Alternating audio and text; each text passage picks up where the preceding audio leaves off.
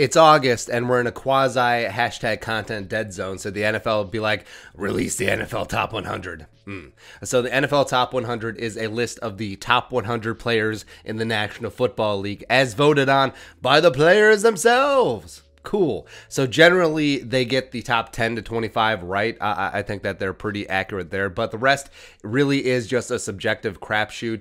They vote for their teammates, they vote for their friends, they vote for whatever. It's just a reason number 7,595 that people shouldn't be allowed to vote on anything ever. At Sunday night, they revealed the top 41 through 100 for whatever reason, and 3 Vikings made the back 60. Adam Jerome Ezekiel Thielen, Detroit Lakes enthusiast, Mankato State Community College alum, clocked in at number 80 after being unranked last season, which was a travesty, but 14 tutties in 2020 will help out your ranking.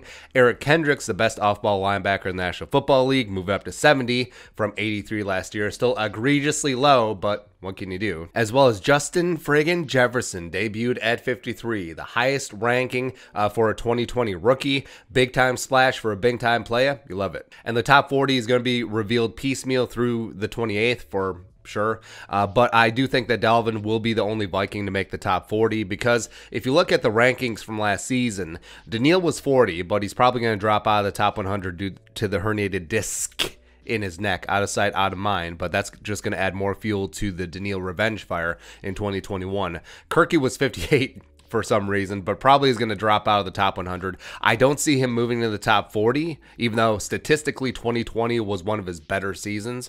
Harrison was 64 last year. I don't see him moving up into the top 40. I think that he'll get punished because the Vikings defense was so bad last year, even though Harrison was doing what he could do, babysitting that secondary. So I do think that Dalvin is the only Viking left on the list this year. Hopefully he cracks the top 20 this season. But again, lists are stupid. They're stupid even when voted on by the players. So this list just made the list, as it does every single year, but whatever.